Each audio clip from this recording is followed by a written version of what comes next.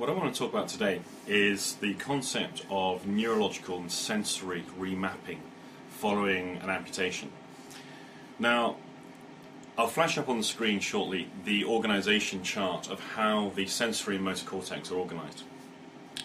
On the sensory and motor cortex, areas of the brain, sensory takes sensory data, motor means movement, so it's output information. There are certain areas that are adjacent to each other. So, for example, on the sensory cortex, the genitals and the feet are right next door to each other. The hands and the face are also right next to each other.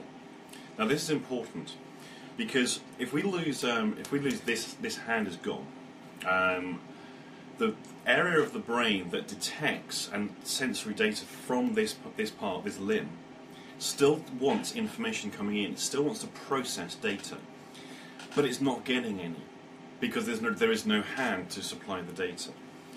So this is the theory that seems to hold up, and this is what Remapping posited, is the area of the sensory cortex that takes the information from the hand effectively steals information coming from the face because it's the nearest adjacent neurological structure taking the sensory information in. Because they're right next to each other, the cells dedicated to the hand don't get the data, so they take it from the face. Now, when somebody has an amputation, one of the effects we'll tend to see is that if we get a simple cotton bud, what I will tend to do is I will wet these and put them in the freezer, so they come out as a nice lump of ice on the end.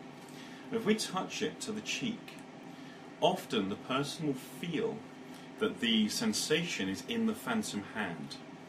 And it tends to be on the cheek like so, down aspects of the neck and the upper shoulder.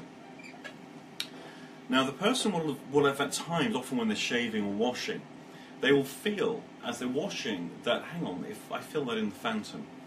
But all too often it gets dismissed. It's one of those things that it's difficult to talk about because if they do, maybe people think they're crazy because everyone says there is no phantom, there is no arm there, how can it be hurting? So what we're able to do using the Q-tip is begin to map out where on the face exactly which parts of the limb. So for example, a forefinger may be here, a thumb may be here, and a thumb may also be here. It's not an exact map, it's just a leaking of the sensory data. Now, here's what I found. If I've got a limb that is contracted and it's tight and it won't release, but I'm able to map where on the face, neck and shoulder this limb is. What I can actually do is put sensory data into the phantom by massaging and manipulating these areas. And one of the things you can do, it takes practice, is quite literally, if that's the phantom, we map it out, and I'll draw this with a biro or a pen, and I can map it out and I can massage the right areas to begin to release areas in the phantom. Because sensory data coming into here goes to the sensory motor cortex of the face and also to the limb that's not there. So we can literally, with a bit of massaging, begin to ease the problems here. Now, one of the things I had difficulty with was finding, if the foot maps to the genitals, one of the experiences people will have is they will quite literally feel an orgasm as well as in its usual location. They'll also feel it in the phantom foot. You can begin to imagine some of the experiences they will have upon sexual arousal, upon the effect of the phantom. So here's the thing that I found. In using the mirror box, and sometimes it is absolutely ineffective. There is no benefit whatsoever. More commonly with lower limb than upper limb. Most commonly, the hand remaps to the face. It's not so common that the foot gets remapped to the genitals. So the people that tend to experience sexual arousal and sexual sensations in the phantom foot is not one of those things they tend to discuss very often.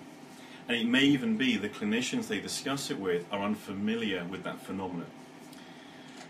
Here's the rule of thumb that I found. When sensory remapping has occurred, which tends in upper limb to be about 3/4 of the time, that's my own estimate, in lower limb probably about 1/10 of the time.